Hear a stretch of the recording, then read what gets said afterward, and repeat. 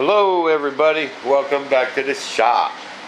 For 10 more minutes, F-14 Tomcat building action. Oh yeah baby, the marathon has begun. Let's get right to it.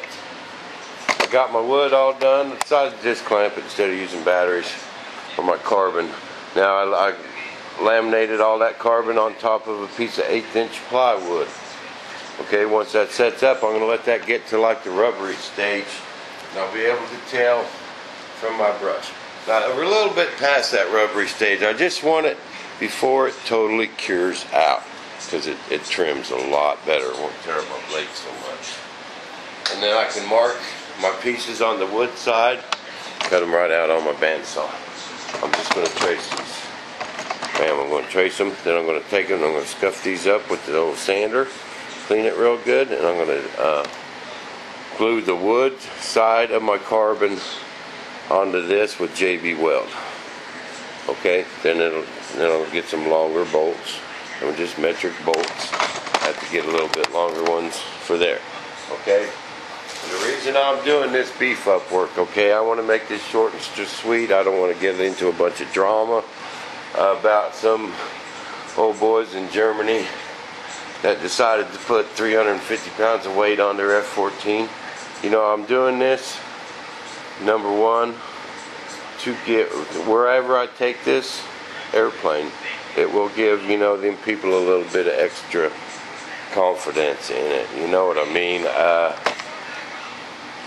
Mark has got over 70 flights on his, and this is all he did, and that's good enough for me, man. Not one of these failed in the air, and that's it for the drama. Okay, let's get on to building this bad boy. Okay. I took some, you know, I don't like leaving this exposed wood. You know, I like the primer. That's just clean metal primer is what that is, Rust-Oleum. It's white, and I really like it. And did that in this inside wood right here. Got all my trays done. Now I've already got this mapped out. I did that in the old noggin, in the old Bobo noggin. Ain't written down on any paper, but I'm gonna build me a little shelf in there. So I just got the top of my box sticking out. Okay, now there's another place for air tanks right here. They're supposed to fit in there right there, but I have two of these other tanks, and I want to use this space for something else. Okay, so I'm just going to build me a shelf across here. I'm going to mount my UV5 Pro box right there.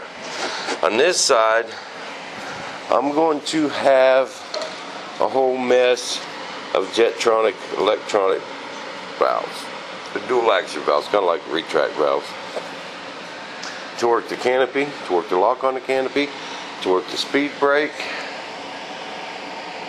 Seems like I got one more of them for something. Oh, to make mode 3 on my landing gear doors. Okay, so I'm going to have 4 of them. So I'm going to build me another little shelf way down here and mount all 4 of them Jetronic dual action valves on that board. Then when I put this board on top of it, you won't ever see it. Okay, and I'm going to run all my cables under this board and all my extension cords underneath, and they're going to come out right there. That hole's big enough for my receiver. You know I like to do that. So then I just push my receiver through there, bam, Velcro it right there. That's all you're going to see. Some wires coming out. And a lot of this airline's going to be way down there, so you ain't even going to see none of it. Alright? And this is going to be one slick looking Tomcat. I believe I'm going to put my ECUs right here, one on each wall. That's my 2 air traps are going right there. And I think I can mount some, because all this will be gone, remember. It'll be gone, out of sight, out of mind. Be way down there under this board. And put my turbine ECUs right there. Bam. Easy to get to, easy to work on. That way I can keep this area clutter free too, because I don't want this cluttered up.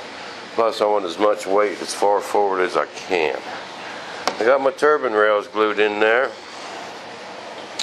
And it seemed like they, oh, Bill, what are these? Where do these go? I got 4 of them, and they seem, this one's tapered. That one's not. I got 2 tapered ones and 2 straight ones. Where do them go? Lowell, you need to watch this video. I do not have a clue. It's about the only thing I ain't got figured out. My extension cords, I'm just going to run right through the center right here, all up real clean and neat. Put some plastic tie wrap around it, and be real clean and neat. Oh, and these air tanks here, I think I'm just going to glue them up here in these cheeks, up in here.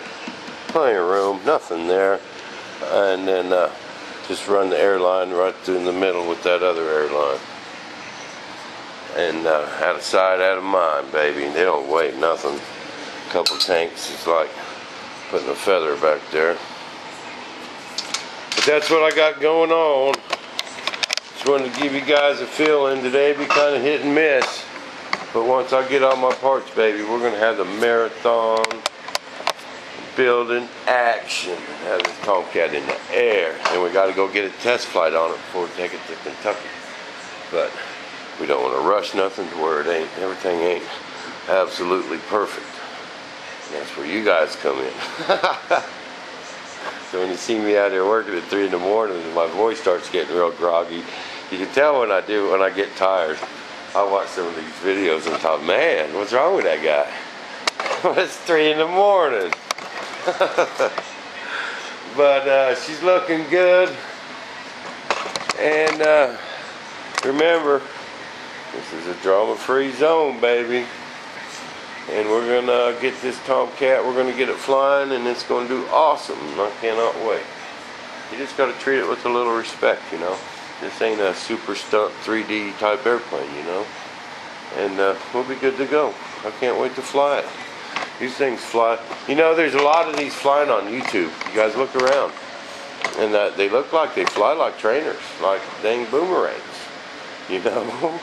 You don't see them bouncing in. They just land nice and look like they fly like boomerangs to me. And I'm excited.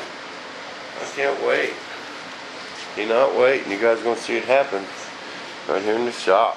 You know, I'm going to have to cut this video a little short. I ain't got nothing to do at the moment.